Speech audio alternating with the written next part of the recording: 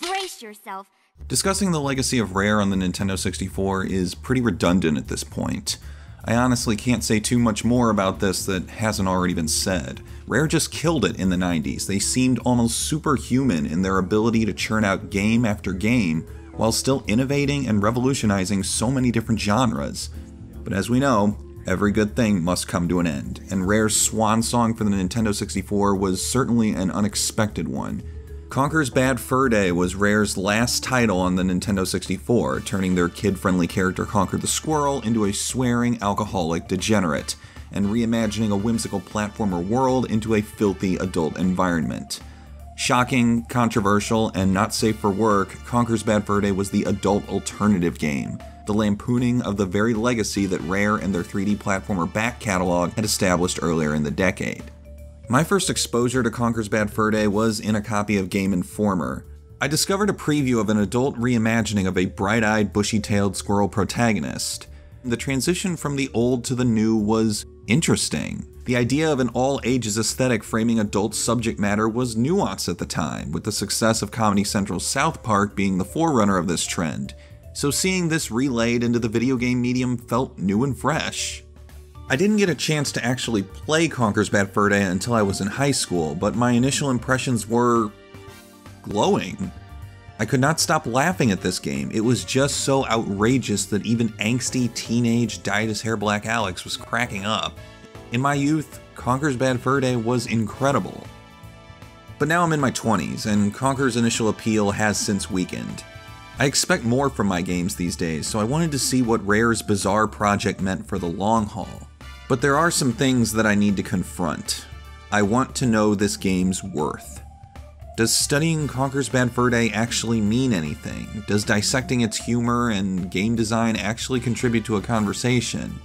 Ultimately, what value does Conker's Bad Fur Day hold?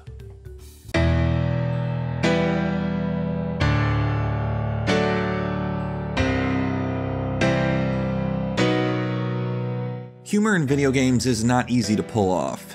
In fact, humor in general is not easy to pull off. There are so many different styles and methods to make something funny, and with so many preferences scattered across so many different people, there's no single trick to craft a joke. It's meticulous and surprisingly cerebral to make something funny, and it's something that we take for granted in modern-day artistic culture. See, humor is for the most part absent from the discussion of artistry in media. It always stands in the shadow of its counterpart, drama. Drama, for some unusual reason, is a more universal emotion, at least when it comes to representation in media.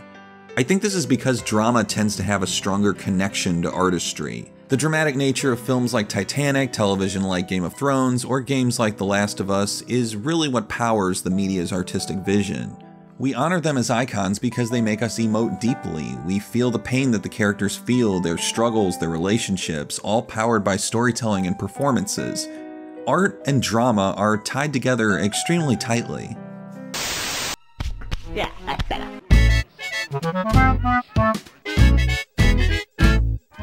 Humor is different. Humor is flippant and ridiculous. It's the entire nature of it.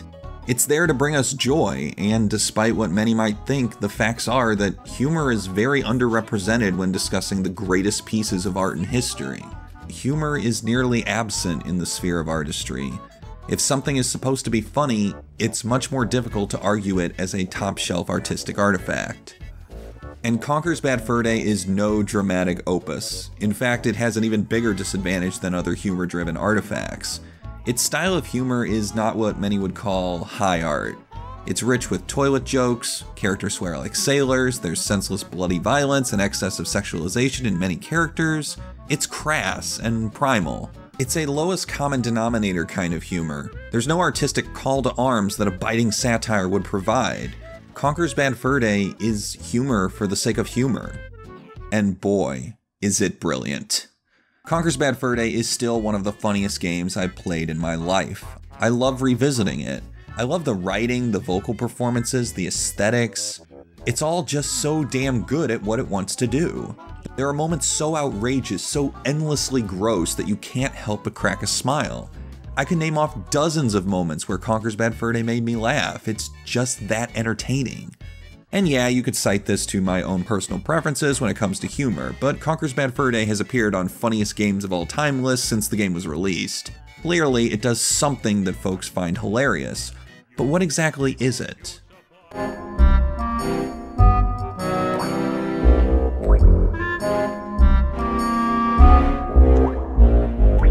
Understanding humor in video games often spotlights the usual suspects, the games that always come up when this is discussed.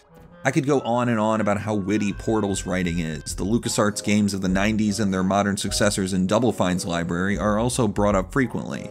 Throw in the Stanley Parable, Far Cry 3 Blood Dragon, or almost any modern-day Devolver Digital game, and you'll realize that funny games are not uncommon today. But looking at all of these games, very few of them share the same kinds of humor. The Stanley Parable is a witty but sarcastic look into video game agency. Far Cry 3 Blood Dragon is an indulgent satire of 80s pop culture, and Devolver Digital just unload ridiculous amounts of cartoon violence. There are so many unique directions that humor can take, yet none of these games are like Conker's Bad Fur Day. None. Not in writing, performance, or story. They could not be any more different. Conker's humor casts a wide net. It shifts between the sloppy, filthy toilet humor as seen in the Great Mighty Pooh battle to ultra-violent dismemberment in underwater pipes and high falls, then stretching into explicit satire of films like Saving Private Ryan, The Exorcist, and even The Matrix, which released only 2 years prior to Conker's Bad Fur Day's release.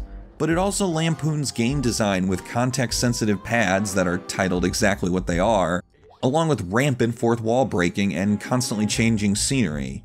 The cherry on top is the voice acting, especially when it comes to director Chris Seaver's role as Conker. His delivery perfectly fits Conker's role as the anti-hero protagonist, someone who cares more about cash than anyone else's well-being, aside from his girlfriend.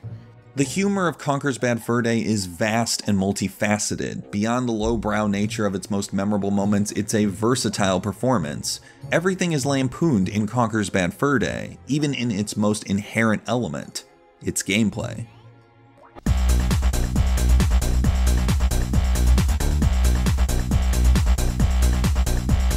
Conker's Bad Fur Day notably abandons the collectathon elements that other rare platformers like Banjo-Kazooie adopted. In fact, the amount of things to collect in Conker's Bad Fur Day is extremely small. There's anti-gravity chocolate that acts as Conker's health, red tails that act as Conker's lives, and stacks of cash. It's easy to notice how differently the game operates, rejecting collectible hunting and instead pushing the player forward with more straight-ahead pacing.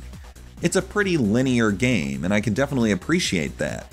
But that's really where the simplicity ends, because Conker as a game entirely is anything but predictable. Conker's Bad Fur Day is a shapeshifter of design elements. You'll go from platforming, to puzzles, to shooting, to racing, to whatever. In fact, it feels like as much a celebration of Rare's past projects as it is a celebration of Rare's humor. The shooting segments parallel GoldenEye and Jet Force Gemini, the platforming segments nod to Banjo-Kazooie, the puzzle solving to Banjo-Tooie and Donkey Kong 64. These influences are all there. Even the hub world is a bizarre patchwork of enormous beehives, giant dung beetle mounds, and a mechanical war zone entrance. There's no single lane for Conker's Bad Fur Day's design, and it makes for an indecisive, almost schizophrenic kind of experience.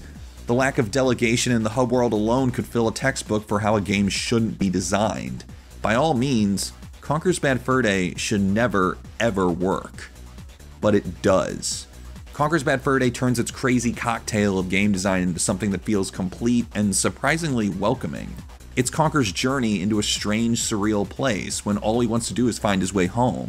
His simple platforming never evolves beyond the game's introduction, but the developers instead frame the individual challenges with unique settings and context to make them feel different. The context-sensitive pads serve the purpose of adding new abilities without implementing them into a more global gameplay framework. Each new ability is self-contained via the individual context-sensitive pads, but thanks to the game's non-sequitur sense of humor, these moments feel as cartoonish as they should be.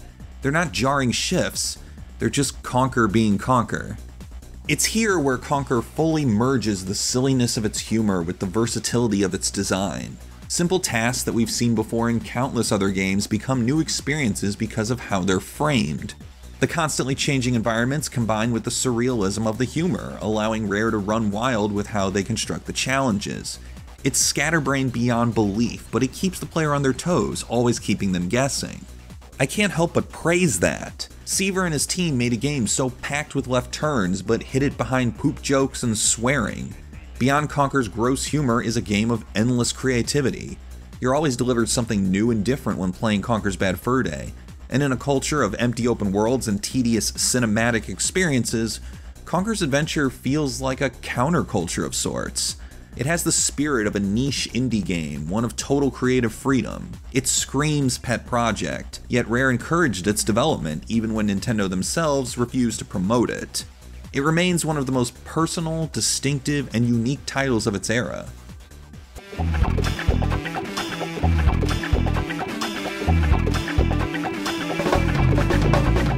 Conker's Bad Fur Day's value comes from its almost rebellious nature to both design and the humor that frames it. It is so chock full of risks, the kinds of creative decisions that ensured its commercial failure, but put it in a place all its own. I want more games to fool around with player expectations, and I think Conker's Journey is a powerful teaching tool on how to subvert these expectations effectively. It was a gamble for Rare to release this game, and to this day, its commercial failure can't be overlooked. But it has value. Any game of this creative magnitude is destined to have something worth dissecting, and cutting through the grime shows a level of confidence and commitment to a creative vision that many would never accept. Conker's Bad Fur Day is a filthy, disgusting, rude, scandalous, violent, inebriated head trip of a game. But that's what gives it staying power. And it's why we're still talking about it to this day.